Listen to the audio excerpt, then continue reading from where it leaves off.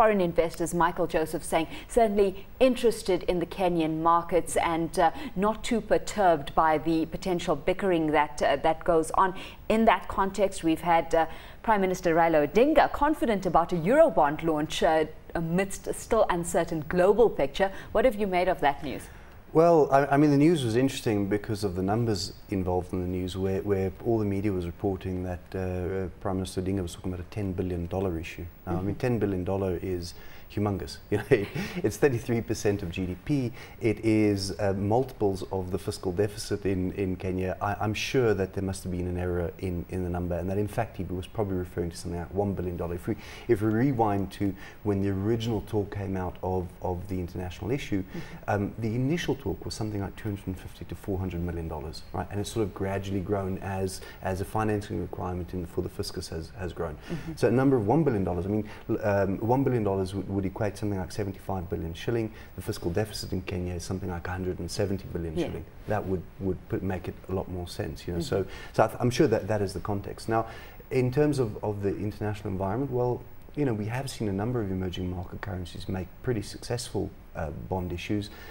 Senegal, I believe, is about to go to market, but even just over the last year, we've seen a number of countries making good, and the South African example is a great one. So I think, you know, if it's marketed properly, it may very well succeed. You know, I think Kenya is a country that's been on the radar for a lot of people, but outside of the equity space, it's been very difficult to get involved in Kenya, and this just opens up the door. Well, certainly, Ewart, it's the bond market locally that has been diverting a lot of the attention when it comes to local investors away from the equity scene to the fixed income market. What are you making of the movement we're seeing at the NSE at the moment, where many have been saying it's pretty much been driven by foreign investor interest? Good morning, Alishia. Good morning, Leon. You're quite right. I mean, it has been foreign investor interest for the longest time, but you know, as we approach Christmas, that really the makeup of the investor space is actually changing. What we're seeing right now as we approach Christmas is many retail investors coming in, you know, selling to get, you know, the extra odd shilling for Christmas, and what we're having is local institutions on the buy side coming in. So. You know, realignment of portfolios and, dare I say, propping up the share price of some of the stocks they're in, such that, you know, as of 31 December, it looks good on their portfolios. They've had a hard time this year, some of the local institutions, you know, trying to justify to trustees of their respective pension schemes as to why they're in certain stocks, and in some instances, they've taken quite a beating. Just taking a look at some of the stocks that have been gaining, attracting your attention, where would you be playing right now as a local investor, as an institutional investor, where, as we've been saying, the bond market has been proving to be a little bit more of an attractive force? Well, yeah, the bond market has proven to be a huge attractive force. I mean, if I can just sort of comment on what Leon said, you know, we're approaching, you know, what I call perhaps, you know, a tipping point. And I think this happened in Nigeria a few years ago. If the bond market goes where it should be going, it will be an attractive space for foreigners. I mean, bear in mind that the foreigners have always been interested in the equity space, have found it very difficult to get into the bond market space. And, you know, with it going live, with us having the ATS in the bond market, I think it's going to be, we will see an explosion in the debt side. But, you know, with regard specifically to your question as to where where would you put your money in as far as the equity space is concerned, I think some of the banking stocks are looking fairly interesting, and the cement sector as well. I mean, there are two things we need to bear in mind when looking at Kenya, especially with regards to the next year, 2010. Number one is this referendum. I believe at the new constitution, that is. If it goes to the referendum, and I think there's a huge chance that it could be voted through, that will send a very good signal into the economy. Number two is the International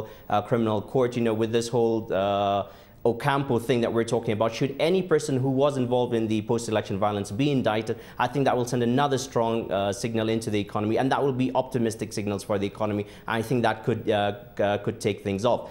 Sorry, I'm sort of going on a bit here, but the rains haven't been terribly good this year. The predicted rains.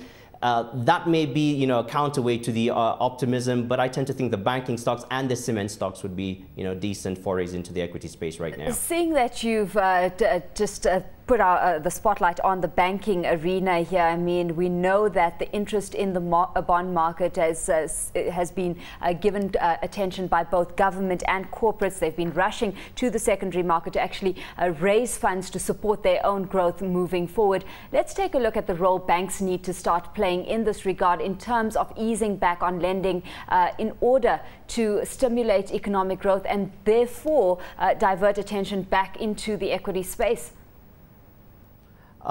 Yes, you know, it's not every company that can go out there and raise money. You know, a few of the big listed companies can do that, but the smaller companies still have to go to the banks, and the banks really must lend to them. But I think what I find of concern to me really is the fact that the treasury yields sometimes are pretty high on the infrastructure bond. You know, it was, I believe, 12% or so, 12, 14% if you include the tax element, and that's, if you're going to get that on treasuries, then surely banks will be lending at higher rates. So that perhaps may preclude banks from actually going out and being as aggressive as they should. So, you know, it's a bit of, you know, 6 of one and half a dozen of the other, really. Well, certainly it has been a contentious issue, Leon, the fact that we haven't seen Kenyan banks lowering their interest rates in tandem with the central bank itself. I mean, what are you making of that entire situation? Because it is such a necessity in order to stimulate economic growth once again. It is, but you know, the issue that we're talking about is in Kenya. I mean, for a start, I mean, it's not about where the central bank rate is, because the central bank rate has got very little influence at this stage on where interbank market rates are, just simply because of the nature of the policy framework. The issue about the bid-offer spread is a Pan-African issue, right? You can go to practically any country across the continent, you're going to find exactly the same issue. It's got to do with the cost of doing business at the end of the day. Now, I mean, I'm not here to try and defend what banks do or don't do, but what we do know is when you look at any survey, doing business in Africa is expensive. You've got logistical issues, you've got, you know, infrastructure issues, and it adds to the cost, and that is why you have these wide spreads. The more the countries focus on making it cheaper to do business, the more likely we'll be able to see a compression in those spreads.